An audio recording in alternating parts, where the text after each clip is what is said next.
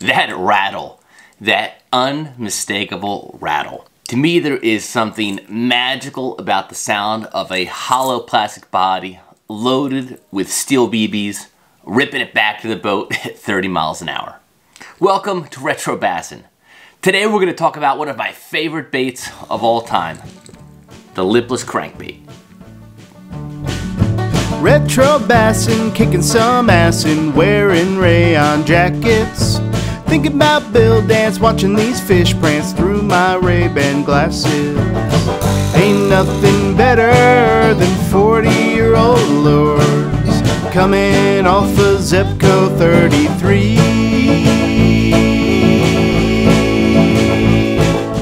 Out on the bass boat, making beer cans float, doing some trespassing.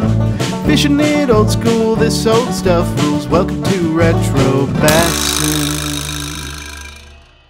The lipless crankbait that we all know and love today was not invented in an instant, but rather through a series of different lures, lure companies, and random events.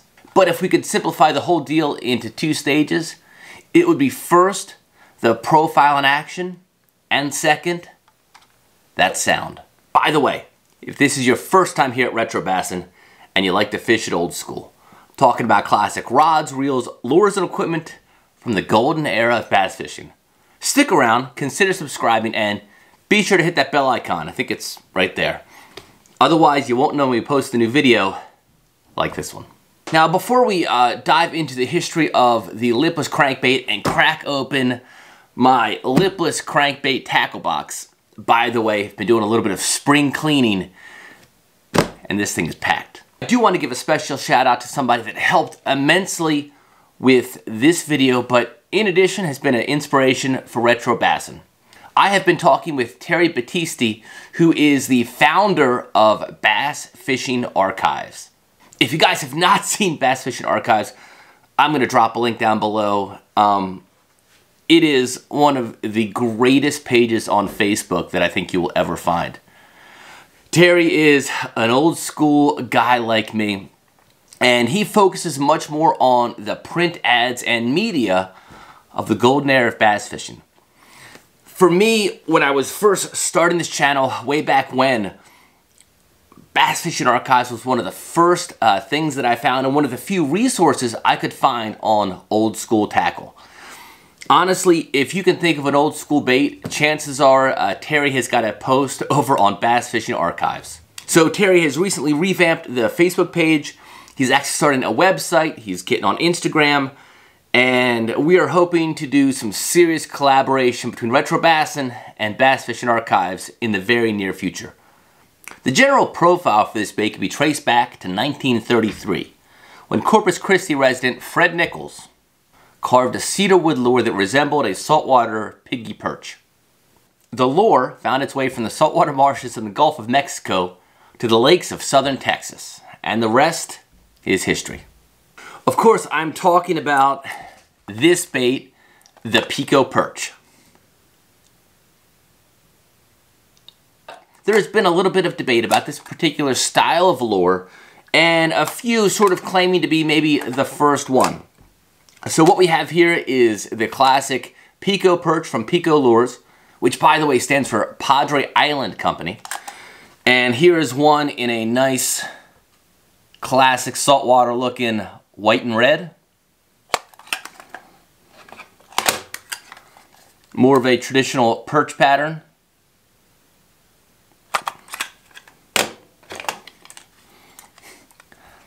Here's one that tells you what everybody knows, which is, of course, that Texas treats you better. Pico did a lot of really cool stuff with customized lures. And I don't know if this one is actually a Pico brand or not, but we'll assume it is.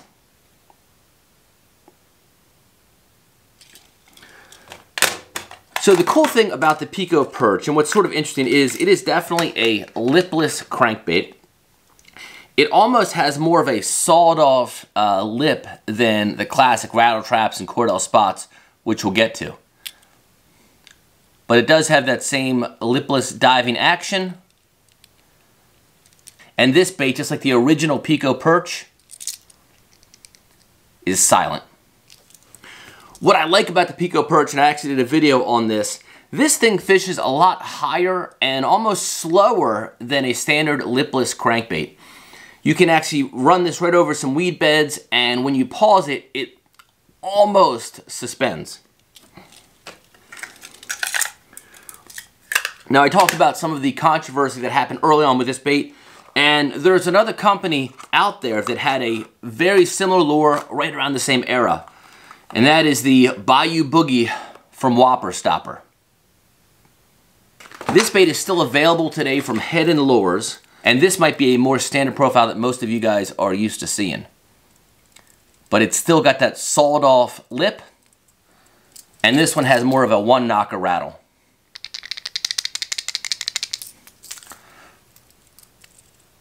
I love this bait, and while I did not grow up fishing the Pico Perch very often, I definitely threw a ton of Bayou Boogies in my day. One other company that had a similar offering to the Pico Perch and the Bayou Boogie was this bait. It's called the Swimmin' Minnow. And that's sort of the interesting thing about these baits, and kind of how you know there must have been a little bit of probably controversy back in the day. You've got Pico, which was based in Corpus Christi, Texas. You've got Whopper Stopper, based in Sherman, Texas. And then we had Tackle Industries, based in Shreveport, Louisiana. So here is a new in the package Tackle Industries Swimmin' Minnow. And I will pop this open for you. So this, when you look at the profile of this bait, it does look similar to a Bayou Boogie. However, head on, you can see it's much thinner. And I'll hold the two of these guys side by side. And there's a Bayou Boogie next to the Swimmin' Minnow. We're going to fast forward to 1957, when Head Lure Company took a step toward morphing that lipless crankbait into a more recognizable profile when they introduced this, the Head & Sonic. You can already see that this is starting to become a little bit more of a familiar shape to us. It's got a little bit more of a pointy nose, and of course, the little dorsal fin a la the rattle trap.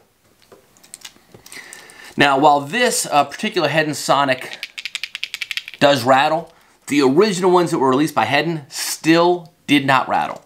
And that was the deal with these lipless crankbaits when they first came out. It was about the action and the profile, but all of them were silent. A year later, in 1958, Cotton Cordell released the Hot Spot. I don't have any original Hot Spots on me, but I do have some Cordell rattle spots. And I imagine the Hot Spot profile probably looked most similar to this bait. This was, again, a silent bait. However, there was one divine, beautiful little mistake that changed all that. The story goes, as I was talking to Terry over at Bass Fishing Archives, was that the ballast weight in one particular lot of the Cordell Hot Spots came loose. I think it was the glue in there wasn't holding up, and all of a sudden, that weight that was supposed to be in place rattled, kind of like a one-knocker. Bass fishermen scoured the shelves for these, quote, faulty baits, and next thing you know, everybody was trying to get their hands on a rattling spot. Of course, Cotton Cordell, being the observant lure designer that he was, quickly incorporated rattles into all of the spots. So shortly thereafter, a World War II B-24 bomber pilot by the name of William Lewis would put his own stamp on lipless crankbait history. After the war, William, or Bill as he was better known, started his own one-man lure company out of his kitchen in Jackson, Mississippi. Later moving the business to Alexandria, Louisiana, Bill Lewis began selling spinnerbaits and soft plastics out of the back of his old Ford, which he'd affectionately named the Rattle Trap. Seeing the demand for rattling baits like the Cordell Spot, Bill thought to himself, these guys want a noise-making bait, I'm gonna blow the roof off. Bill incorporated steel BBs in his lipless crankbait, and the Rattle Trap was born. As you can tell by my display here, I'm a bit of a lipless crankbait junkie. And before we dive into this tackle box, I do want to tell you a little bit about my history with the bait.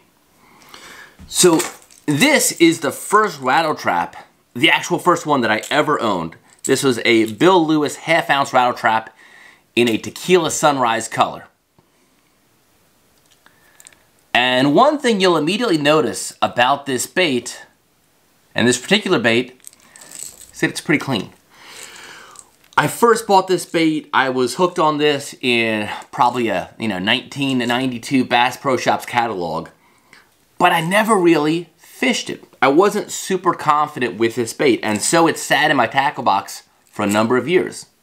Of course, I had success with some other baits like the Bayou Boogie, but the rattle trap itself was something that kind of, I don't know, almost intimidated me. It wasn't until a number of years later, while I was fishing the tidal Potomac River, that I really discovered my love for lipless crankbaits with this bait, the Lucky Craft LVR D7. This really was one of the greatest baits for fishing those shallow grass flats of the tidal river in one of the most money colors that you could find. This was really the lure that got me re-engaged with lipless crankbaits, and after that, forget about it. So back to fishing some other bodies of water. I loved casting for striped bass in the Severn and Magothy rivers with that half-ounce rattle trap. And after I figured out I could catch fish and how to catch fish on that bait, man, I started throwing the rattle trap a ton.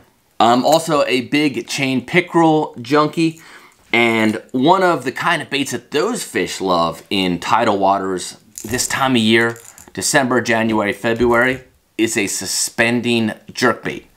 Well, this is a Cordell suspending spot that I picked up, and whew, I used to smoke some pickerel on this guy.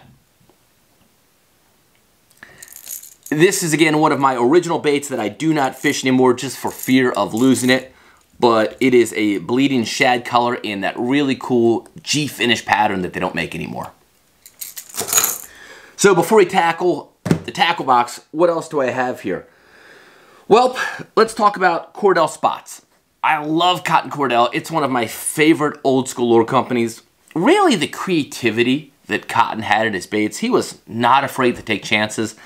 And some of the designs, even when it comes to a pretty standard bait like the lipless crankbait, are kind of mind-blowing. So here is a Cordell Super Spot, which it says is the winner of the 1992 Bassmaster Classic. So this is a 3/4 ounce rattle spot. And listen to how loud this thing is. Crazy.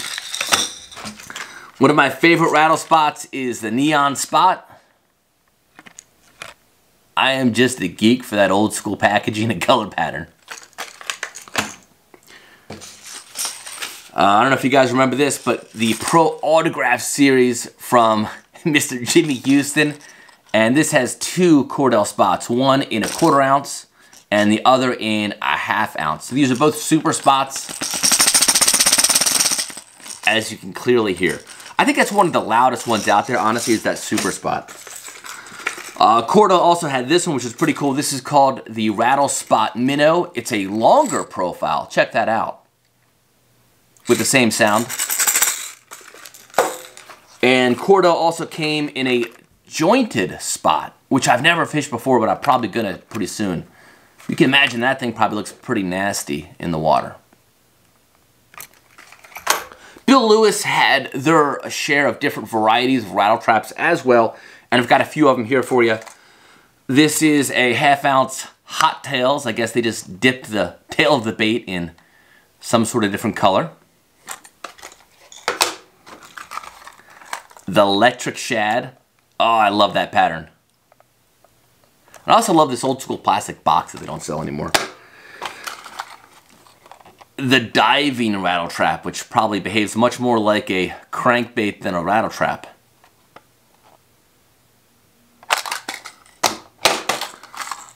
Here's a standard rattle trap in an old discontinued color.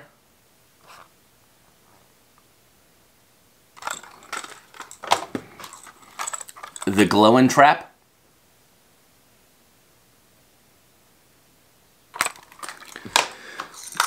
And the Pro Trap. I'll open this up and show you. This one's pretty cool. One of the challenges with any crankbait, but especially a heavy crankbait, like a 1/2 ounce rattle trap, is when a fish gets it and jumps, they might throw that bait. So Bill Lewis counteracted that with this, which is called the Pro Trap. Here's how it works. It is a hookless bait with a channel in the middle through which you run the line and tie it to a hook. That way when a fish gets hooked, this can swing up and down the line and the fish can't throw the bait. And here's an illustration of how that works. I'm going to clean up some of this stuff and show you guys what's inside. So by the way, here in Texas, it is crazy. I had grand plans to get on the water this week, get some of that pre-spawn bass in, but there's about a ½ inch of ice on like every bush outside. So I decided to instead spend my time doing a little spring cleaning with my lipless crankbaits. So this is an old school tackle box I've got. This is a Plano 6303. I'm trying to work on my tackle a little bit, trying to get it into some different boxes, and I've got too much tackle. But the vast majority of my lipless crankbaits are inside here. So let's check them out.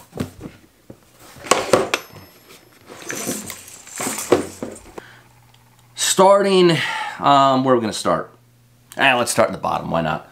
There are some pretty cool baits that I've got here. Some of these are still in the package that I haven't fished yet, but I will at some point. This is called Ambush Lures Stealth Diver. This one's got a channel in it. I've never actually fished this one before. I don't know if I'm going to open that one up or not, but that is kind of a funky, very blocky looking lipless crankbait. Does it rattle?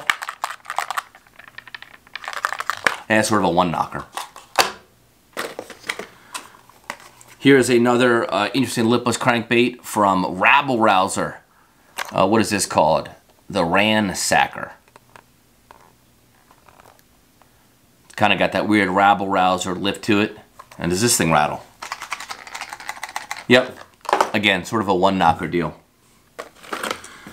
Fred Arbogast had a couple of different pretty cool lipless crankbaits. This one is called the True Shad. This one has more of that standard, almost you could say piggy perch style profile. But that is a pretty good looking little bait. Here's one from Bass Pro Shops, the Laser Eye. Not super old school, but at this point I'm pretty sure this bait is discontinued. So I will include it in this video.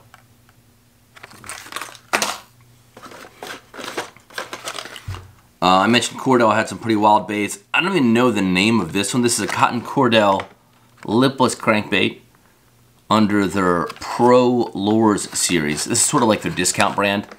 And this thing doesn't rattle. Almost probably fishes a whole lot like a Head and Sonic. Pretty sweet. Oh, speaking of Head and, so this is another one. This came out actually a year after the Sonic. This is the Head and Sonar. This one you might fish a little bit more like a jigging spoon. However, upon a straight retrieve, it absolutely acts a whole lot like a hotspot.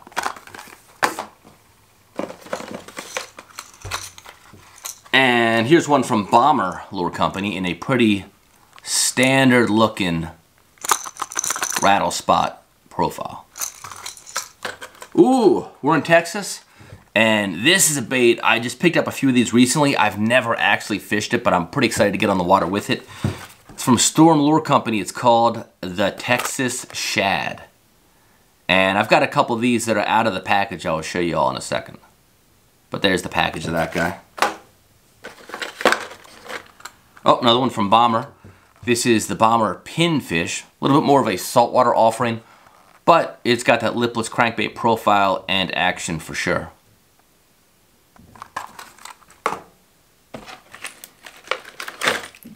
Berkeley Power Baits. They had a really cool line back in the day. It was half hard bait, half power bait, soft plastic.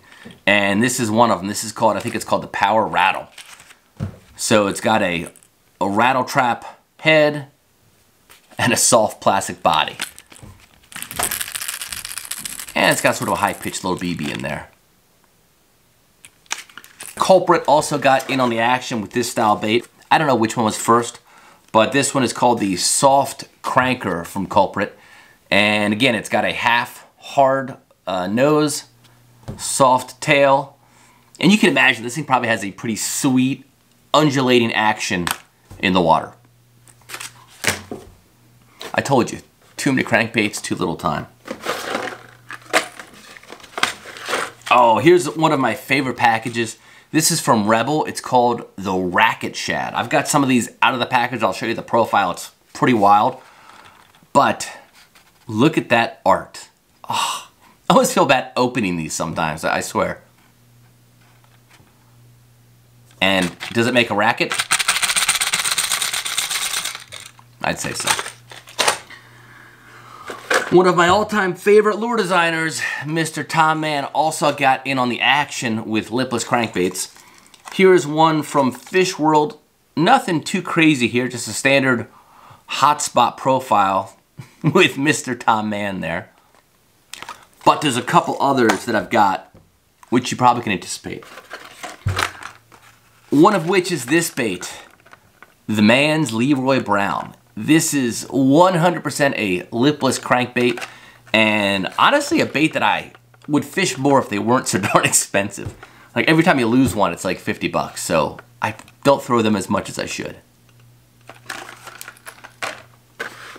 And this is probably one of my favorite inventions of all time, the Tom Mann Pogo Shad.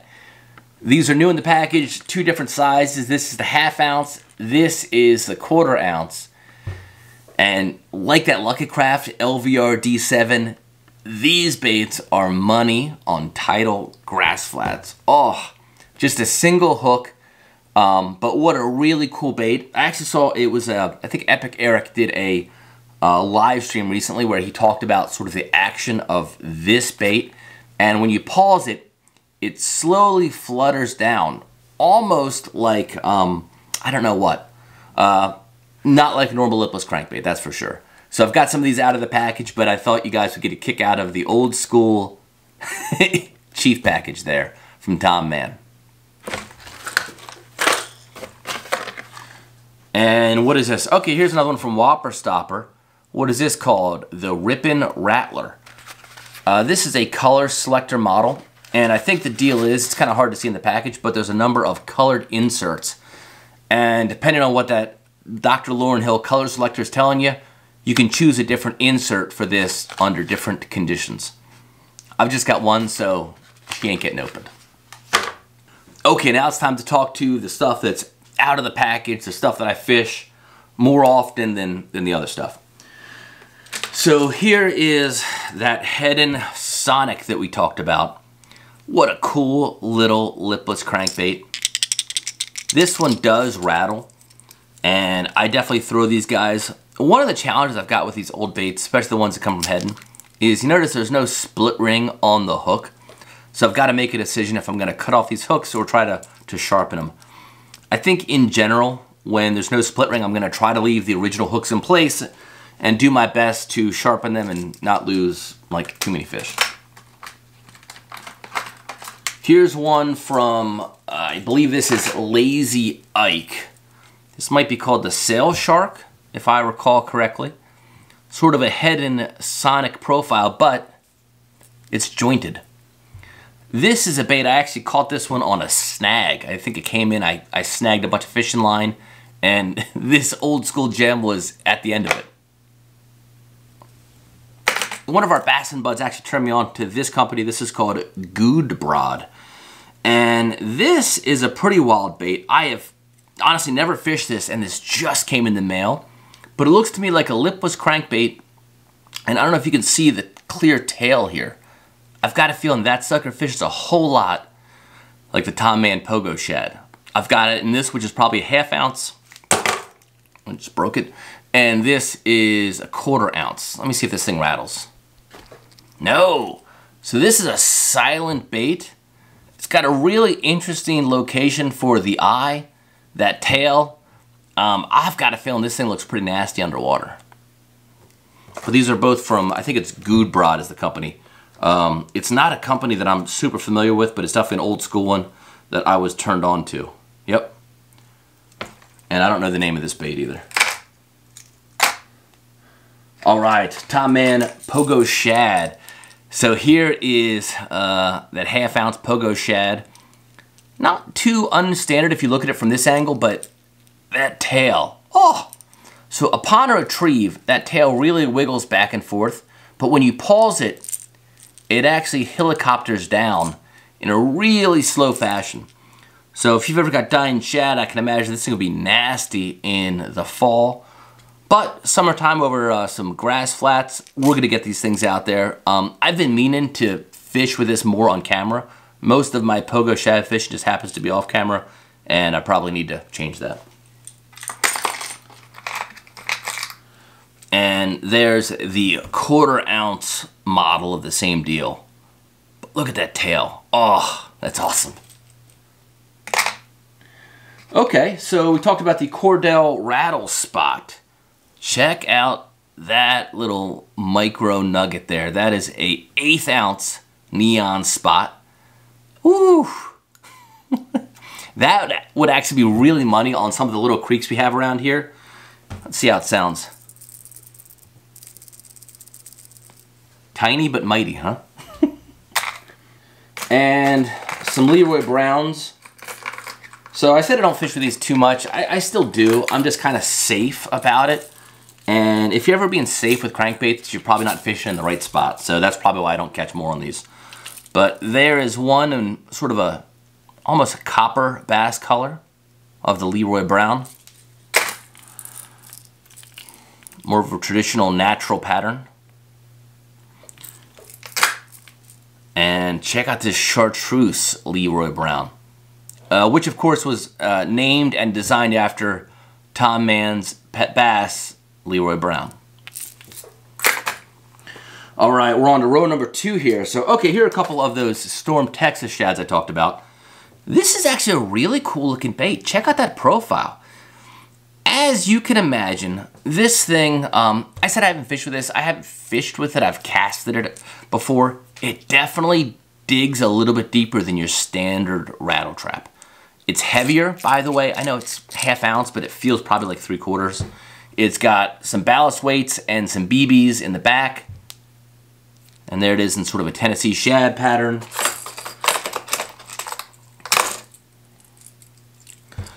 And canary. Let's listen to this thing. So that's got sort of a low pitch and a high pitch at the same time. I like that.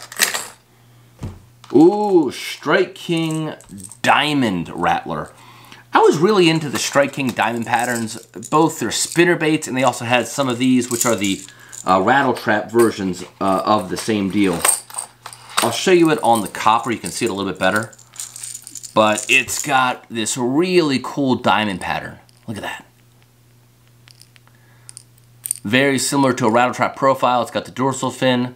That eye, look how far to the front of the bait that eye is. That's pretty wild. So there we are on chartreuse. And a nice deep Texas red. I've actually already swapped out the hooks on this one. I plan on throwing this bait real soon. It's got a good rattle too, doesn't it? Okay, some more rattle spots. Here's that jointed rattle spot I was talking about. It's got the tail there that sort of flips around. The rattle spots tend to have a higher pitched rattle, I'm noticing, as I'm kind of rattling all these side by side. And here's a rattle spot minnow, if I can get it out, in a nice matte fire tiger pattern.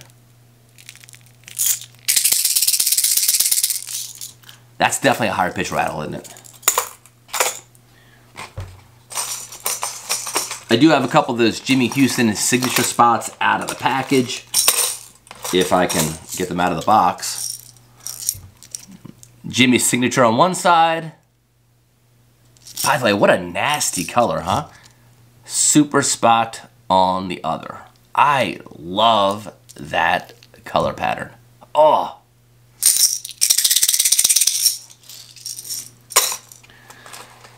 And here's some neon spots.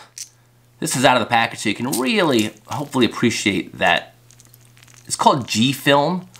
It's basically an insert they use on the inside of a clear plastic body. And when it catches the light just right, it's got a really cool sheen to it. These look awesome underwater, by the way. Ooh, here we go. Okay, so we're talking about the old Racket Shad from Rebel. Man, this is a cool bait. I just lost one of these like this week, so I'm still a little bit heartbroken about that. But if you look at the profile, nothing too crazy. It looks like a standard, you know, lipless crankbait. But check this out. Look how fat that belly is. I've actually got some Lucky Craft LVRs that I left in the boat too long and the belly kind of blew up on them. That's almost what this looks like. But it's got a really big belly here, and I think that's where all the rattles are.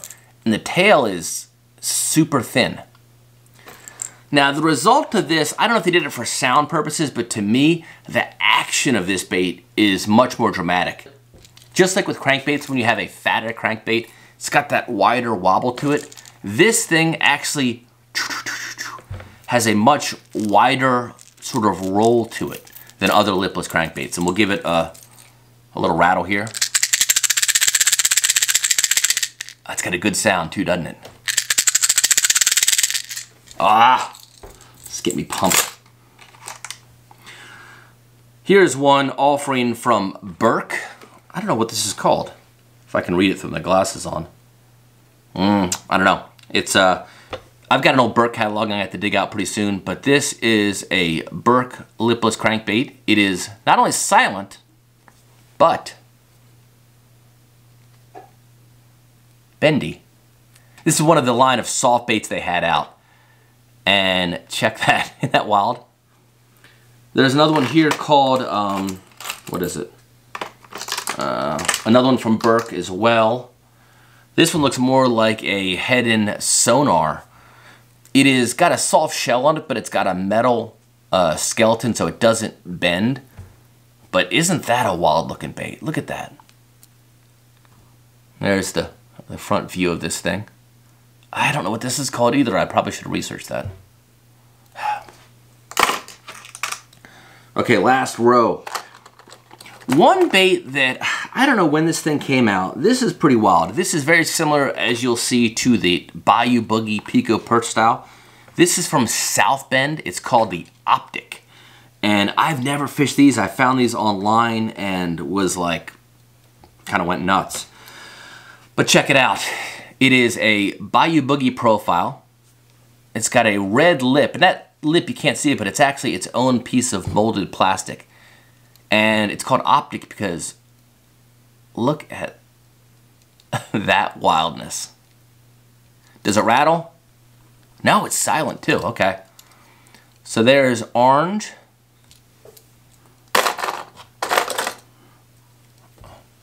Red. How cool are these, huh? Oh, check this thing out. This one, this green. Man.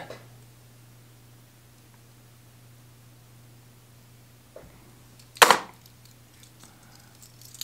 think that's gold. And silver. So you notice I've got like one of each color, so I'm gonna have to be real careful. These are really hard to find. I don't know how I found 5 of them all from the same person, but that might be my next time I go to Louisiana, if I'm fishing around like some not too snaggy stuff, I might be throwing that. I showed you that bomber pinfish in the package. Here's a bomber pinfish out of the package. Definitely has more of that saltwater get her done profile. Does it rattle? Little one knocker style, huh? So this is a pretty cool one. This is the smaller pinfish, as is that guy. Oh, more from Burke. So I do know the name of this one. This one's called the Crankster. And this is a lipless crankbait from Burke. Doesn't rattle. And this one also, ow! This one also bends. Crankster came out with a couple of different pretty cool natural patterns as well. Here's one, almost looks like a crappie of some sort. And I don't know what this one is. This is sort of like a little brown minnow bass maybe. I mentioned the suspending spot. This is another discontinued bait from Bill Lewis. This is called the Red Zone. And this is the half-ounce profile, but there's no way this thing weighs half an ounce. But it is a suspending rattle trap. Almost sounds more like a spot though, doesn't it? These are really cool baits for cold water because you can kind of crank them and pause them. Instead of sinking immediately, they sort of just hang there and suspend. And here's a couple of classic rattle traps to round out the collection. This color, I love this thing. This is one of my favorite saltwater rattle traps. The whole thing, it's like a clear green plastic with a reflective insert. I only have like a handful of these, but I throw this thing a ton for stripers. And speaking of Louisiana, the old tiger bait, LSU style.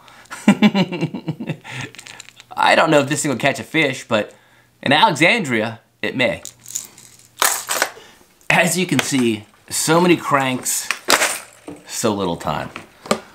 Drop a comment down below. Let me know which of the baits you saw featured today you would most like me to fish with in the upcoming months. Thanks for hanging with me, Bass and Buds. Until next time, keep those traps rattling. And definitely, fish it old school. Fishing it old school, this old stuff rules. Welcome to Retro Bassin'.